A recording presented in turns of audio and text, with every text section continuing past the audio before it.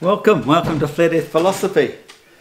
I'm just going to talk about some physics today and how a lot of it is basically null and void once you realise what's actually happening up there. This is what physics is all about, what's happening up there with the celestial bodies, and it's all hoo-ha. I'm about to explain why. Kepler's law of motion, e.g. ellipses. This is associated with Newton's law of universal gravity as well. Force, mass and acceleration, dimensions in space, circular motion, inverse square law. And then we'll touch on general relativity, which is basically vacuum energy, dark force, cosmological constant, accelerated expansion of the universe,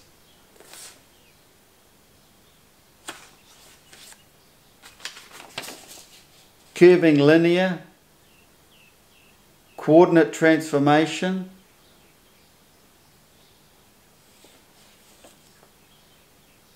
Einstein knew that there was a connection between gravity and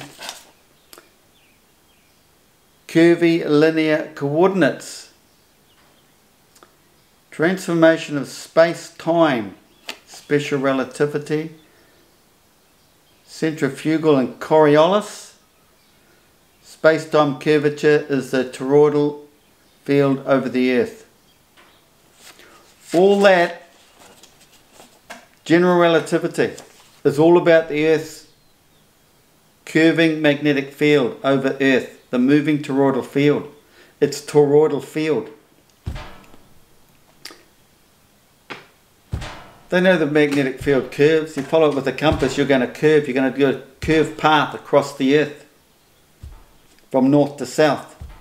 This is why we have gyros now, because they do all the calculations. Well, that's why they need the calculators. They calculate the trips before they leave, because it's all set up. The gyro's set to avoid that curve following that magnetic field. They'll just do a straight A to B trip. That's general relativity. They should just come out and explain to their teenagers or the children, the kids learning this stuff, sitting there listening to hour after hour of all this garbage, when all they're referring to is the toroidal field. Draw them a toroidal field and show them how it works. Then they'll understand the entire system with a flat plane of Earth in the middle. The state of inertia. It's come from the plane of inertia. What's the plane of inertia? The plane of inertia is in the dielectric. It's equilibrium, the state of rest, and all the actions around it. So you've got the dielectric, like in capacitor, the dielectric plate, the two fields at the magnetic field out here, avoiding the dielectric. They come to the cliff face, drop down, and go like this. That's the infinity symbol of the snake. Down, up to there, back over, down that cliff face, around, up and down this cliff face. They do not meet the dielectric plate. All the energy comes up, builds up, and shoots down this way to get to the other field. This one goes that way. Because this is what magnetism is. I'm about to do a world first video on what actually magnetism is. No one's ever done it. Ken Wheeler's come that close, but he still hasn't described it fully. He's saying he's the only one who can describe it, but no, I can describe it. So the magnetic field comes up, shoots down, finds equilibrium, because that's what the magnetic field is doing, finding equilibrium. That's why you have a constant magnetic field. It never finds rest. If the fields were equal, they would find rest. There'd be no magnetic field anymore. They find rest. That's what the dielectric is. That's where the plane of inertia is created, from the place of rest. So you've got the place of rest, but you have all the action around the outside. So you have the place of rest, which is Earth, and then you have the moving toroidal field all around it. And our celestial bodies are in there. the intelligible and the metaphysical. Well, sorry, the intelligible and the metaphysical on this side, the common folk don't understand, but it's quite well explained in Plato. And then you have the obvious, the visual, the observed. This is what that previous video was about in Plato's dialogue, the Republic, 509 to 511, describing it quite well. How we see these celestial bodies, or the sun, etc., in the tropical zone. Yet I've done previous videos explaining how it works over the entire Earth. The sun's an lemma, the magnetic field. The sun follows the magnetic field. That's in science. So that big sun and a lemma, it goes right up around the north, back, down, crosses over at Cancer there, out around the south and back up again. That's how it all works. Now, Kepler's law of motion and all that, all hoo-ha, you know why? I'm about to show you. And still retrograde as well. What they don't understand is the sun moves around the horizon of the black hole. They don't even know the sun's on the horizon of the black hole. I don't think they do yet. So you've got the black hole. They talk about the black hole a lot. The horizon of the black hole. They don't talk of the sun being on its horizon. So the sun's moving around the black hole. What's outside the black hole? It's the ecliptic plane. All the planets are moving around in their cycles. They don't speed up or slow down.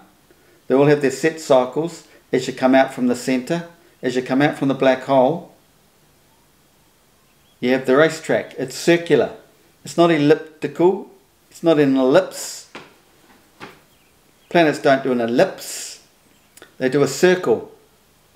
Now the sun is in there. The sun is in that circle. On that circle. It moves in that circle as well. But it's inside the track.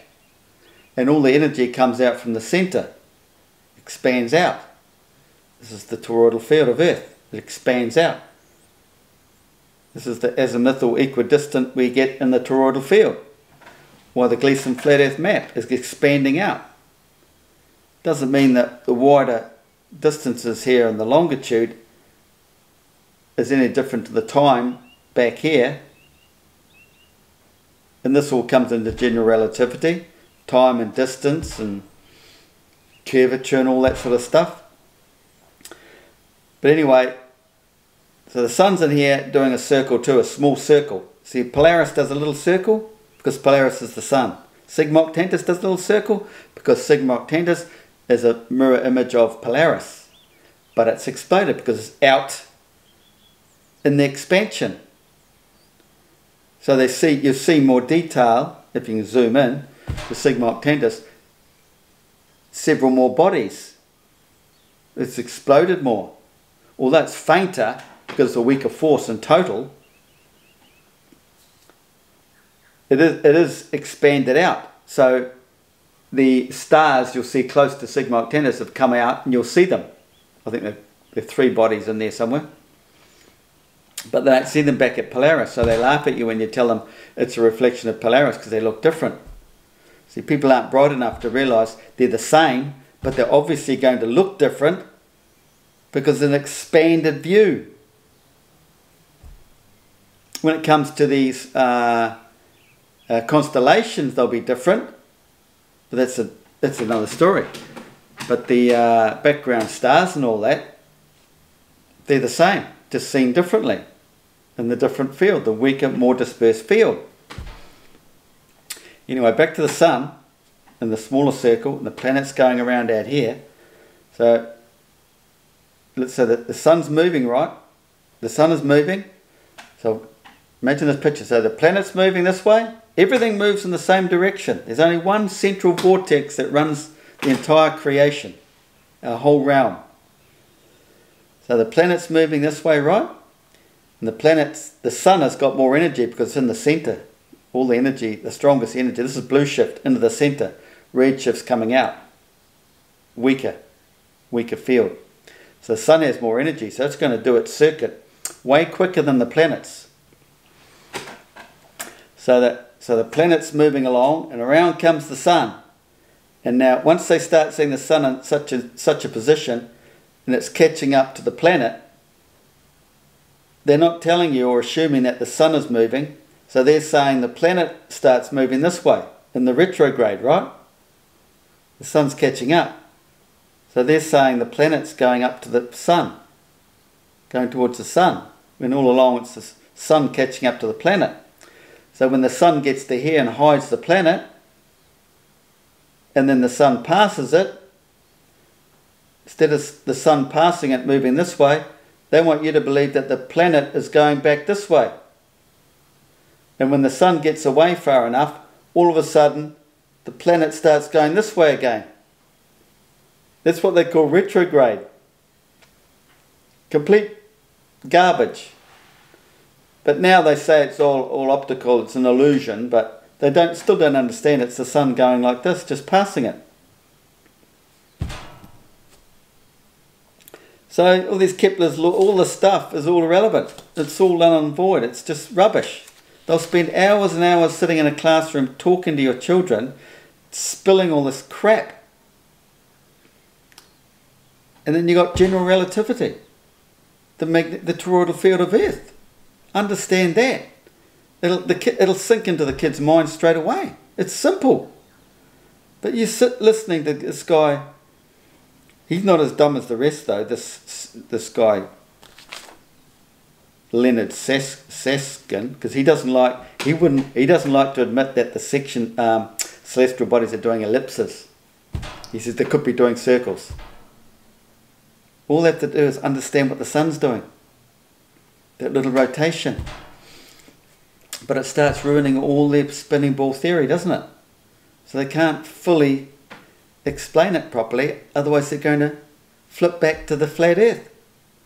Reality, what it was always known as.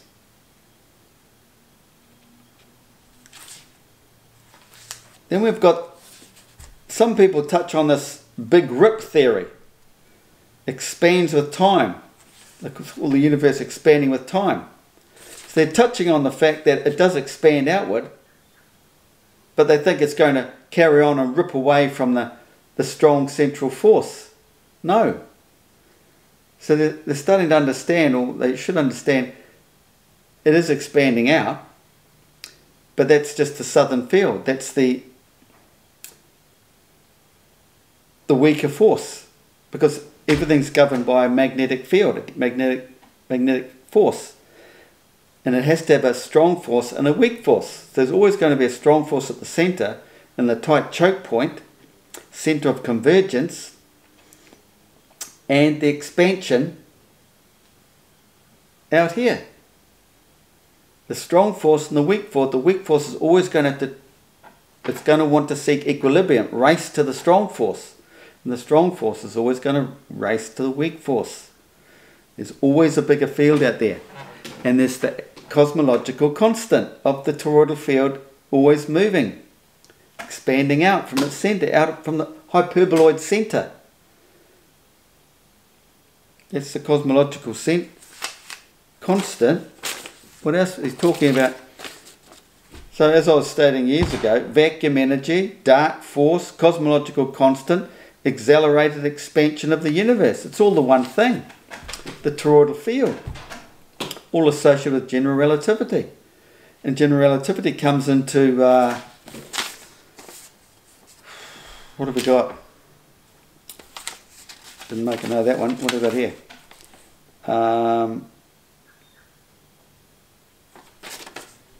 Well, basically frame of reference relative to the observer. It's all space-time curvature, special relativity. It's all to do with frame of reference, because as it expands out, cosmological constant expands out, that is all relative to the observer out there in the south. So they've expanded in the field, actually, if you can get your head around that. There were giants in those days. There's probably the association with that in the Bible. It comes back to, you shrink back to the centre and expand out. As the field expands, every living thing expands in that field.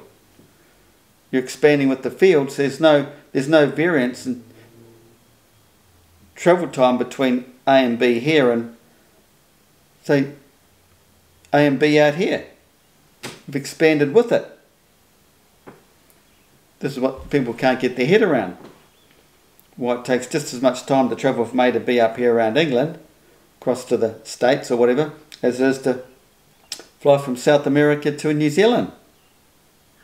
It's all there. So that's one thing you have to understand. So the Gleason map mightn't be perfect, because you also have to bear in mind the curving magnetic fields. Travelling in that curved field with a compass, are they distributed properly around the flat earth, those continents, land masses? They could be slightly out. And I've drawn, I've worked on the globe and the flat map to work things out with time zones, running these curves, things like that. But there's nothing wrong with the Gleason map really, if you understand that everything expands outwards and time is similar to here. So if you're travelling on a direct meridian from north to south, you don't have a problem. But as soon as you start veering off, east or west, things start changing in time, because well, time has got to do with the latitudes. The further you go south, and as soon as you start veering off east or west, then things start changing. This is why you need the computer system. They computerize their airplane trips before they leave. This is why pilots, they don't get to understand all that stuff. No, it's all secretive stuff back at Boeing. You know, it's all connected with NASA, the military, all secretive stuff, GPS. All to do with coordinates. This is what general relativity is. Curving linear coordinates. Transformation of space-time. Call it space-time. It's not, you're not out there in La La Land. It's just the divergence of the Earth's magnetic field. This is why we get corrections in sailing and all that. You've got to make corrections for that curvature where you're following with a compass, the rhumb lines and stuff. But if you've got a gyro, the modern gyros on board, it's all set up before you leave. You just follow that gyro all the way, A to B, without crashing into an island. So that was basically that video. Physics, eh? Now watch out for my next video, because I'm going to make it quite easy. I'm going to explain what gravity really is. No one's ever told it. No one's ever explained it. It's so basic. Watch out for that one. Cheers guys. Thumbs up, share.